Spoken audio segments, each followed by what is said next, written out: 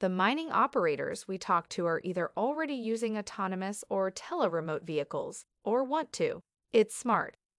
Autonomous haulage vehicles and teleremote vehicles like dozers and drills take operators out of harm's way and make the job more appealing. They also increase overall equipment effectiveness by eliminating idle time while operators are bussed in for their shifts. What's the holdout? Some operators have been waiting for a more reliable wireless technology before putting expensive vehicles on the line. I'm happy to report that the wait is over. Cisco Ultrareliable Wireless Backhaul provides the fiber-like performance you need to connect assets on the move to critical applications with confidence. Picture it: 99.99% reliability, up to 500 Mbps dedicated bandwidth, negligible latency, security, and zero packet loss during handoffs between access points. Now, setting up ultra-reliable wireless backhaul is easier than ever.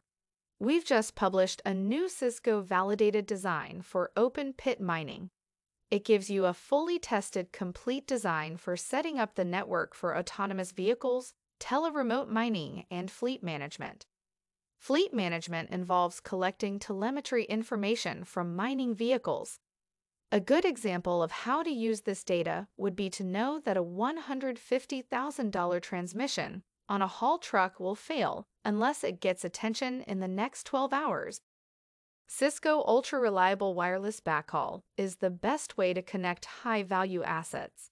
But Wi-Fi still has an important role in mining. Besides connecting laptops and IP phones, Wi-Fi is useful for monitoring the health of tailings ponds.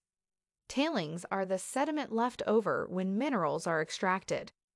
A ruptured pond can flood nearby neighborhoods, so constant monitoring is critical. Traditionally, slopes engineers drove out to the tailings pond in the morning, took readings, recorded them, and drove back to the operations center hours later to enter the readings in a spreadsheet. The problem: a worrisome reading taken at 8 a.m. might not be recorded till 4 p.m., possibly too late to take action to avert catastrophe. To collect time-sensitive readings in real time, deploy industrial Internet of Things sensors like strain gauges and moisture, movement, and water level monitors. Extend sensor battery life by connecting them to a low-power wireless network, and then forward the data over the Wi-Fi network to the operations center. Using Wi-Fi for sensor monitoring preserves ultra-reliable wireless backhaul bandwidth for connecting high-value assets like vehicles.